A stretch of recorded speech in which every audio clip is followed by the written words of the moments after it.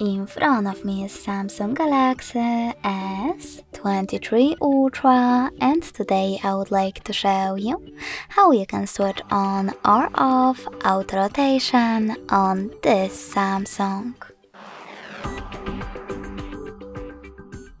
First of all, go into Tab menu.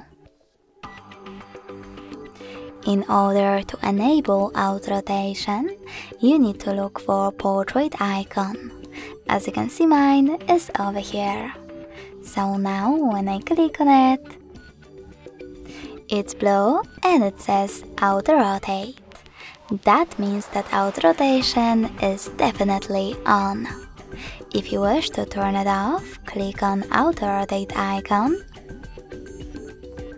And if it says portrait, that means that automatic screen rotation is definitely off.